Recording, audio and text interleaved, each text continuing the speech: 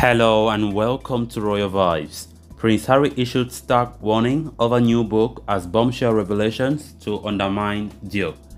Royal commentator Neil Gardner told Express.co.uk there is far less public appetite for books from the Duke and Duchess of Sussex in the wake of Queen Elizabeth II's death. So guys, as we get right into the full story, please do ensure to subscribe to the channel if you haven't.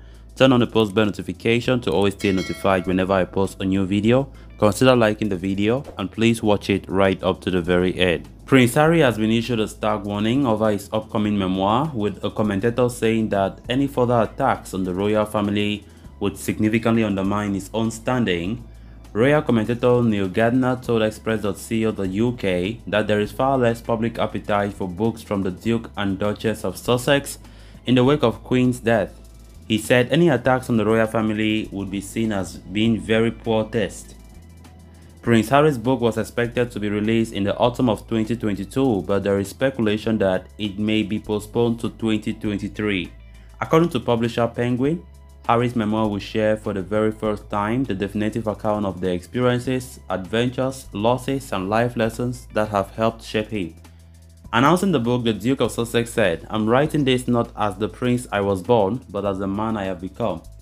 I've won many hearts over the years, both literally and figuratively, and my hope is that in telling my story, the highs and the lows, the mistakes, the lessons learned, I can help show that no matter where we come from, we can have more in common than we think."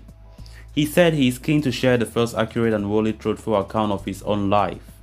Previously, royal expert Richard Fitzwilliams warned that the revelations in the book might be a problem for Harry, with his relationship with Prince William.